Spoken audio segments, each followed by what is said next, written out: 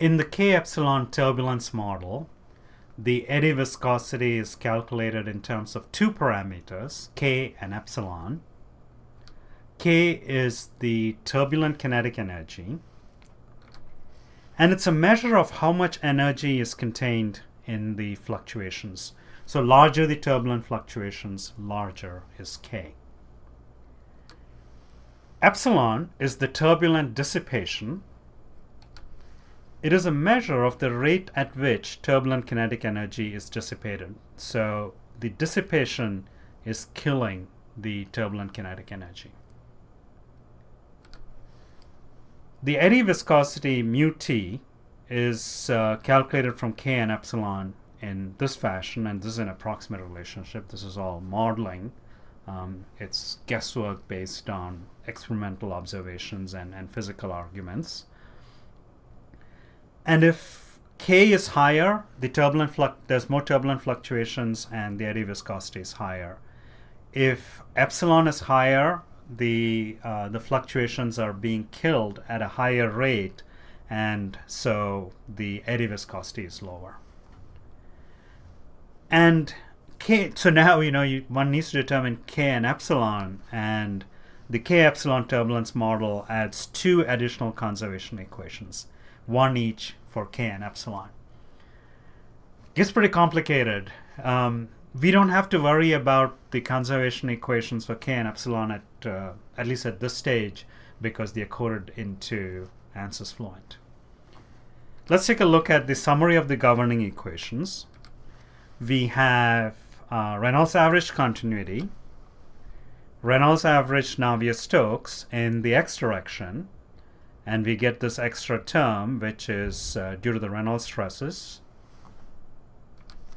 And similarly you get Reynolds average Navier-Stokes in the y direction, and to calculate these two terms one needs the eddy viscosity.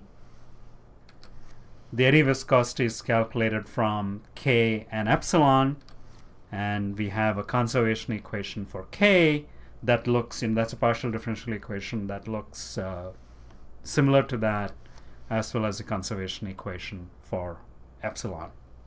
So we have 1, 2, 3, 4, 5. We have 5 conservation equations which are all partial differential equations, and we have the unknown fields we need to determine are the Reynolds average velocities, the Reynolds average pressure, and K and epsilon. So we have as many equations as we need to compute our unknown fields.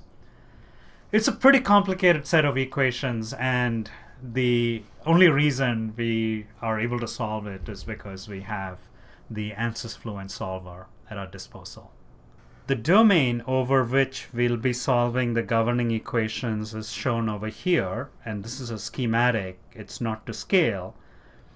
We'll be solving the governing equations in the region between the airfoil and an outer boundary, that the shape of which I have picked. Really, the outer boundary should be at infinity, and so by putting it at some finite distance, we are introducing an approximation, and as part of the verification we need to check what is the effect of moving this outer boundary out.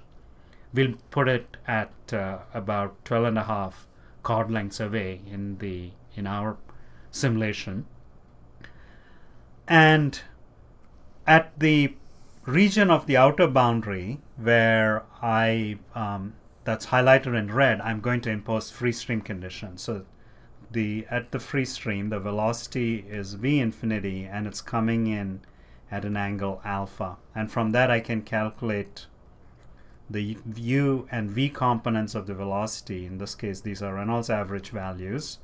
I also need to give K and epsilon at this boundary, where the flow is coming in, because we are solving conservation equations for K and epsilon. And we'll give guess values that are correspond to low levels of turbulence.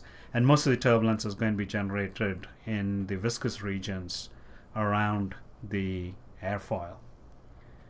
Where the flow is going out, as usual, I will impose a pressure boundary condition.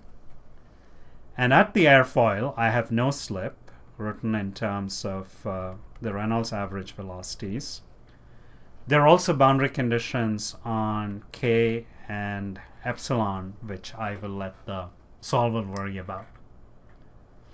At this point, we have an idea of what the mathematical model is that we'll be solving using Fluent for this particular case study.